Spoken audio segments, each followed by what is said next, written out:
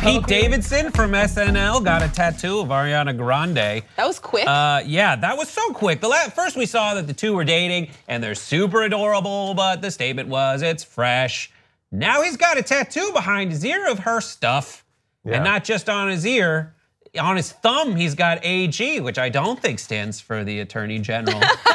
As someone tweeted to me. What do you guys think about this? Is it too early? I don't think this is as weird as people are making it out to be because he's covered in tattoos. He has a lot of tattoos. Right. So at some point in time, I think when people maybe don't have that many tattoos, you're like, everything must have an amazing meaning for the rest of your life. And yeah, and you obviously don't care what kind of tattoo you get. You don't need to. I mean, you can.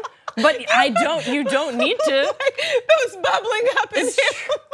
It's true. I remember when I got this one on the back of my arm that Brett just came up to me when I was getting coffee. I was like, what do you think? And Brett was like, do you like it? That was his. I was like, sure. I was like, I do. And he was like, then great. That's what you said. So I know, it's from The Great Gatsby. People are making a big deal about Pete Davidson getting a tattoo. He probably has many, many, many tattoos for other significant people in his life, and that's fine. But okay, it's not like his first tattoo. Right. People are making a big deal out of permanent ink on his body. Right, yeah, agreed. So, Great. It's not a big deal. No, you're saying, you just said it though, significant people in his life. The reason why people are making a big deal about this is because their relationship is newly cemented. It's very, very new, right?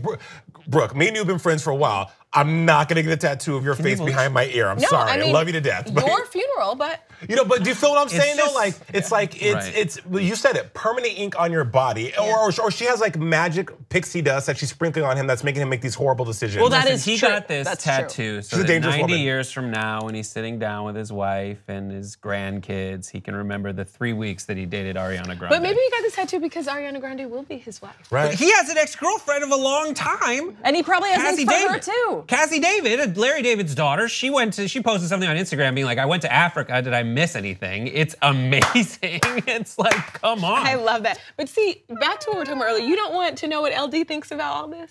Because I want to hear that. I would Larry watch David? that interview, yeah. Yeah.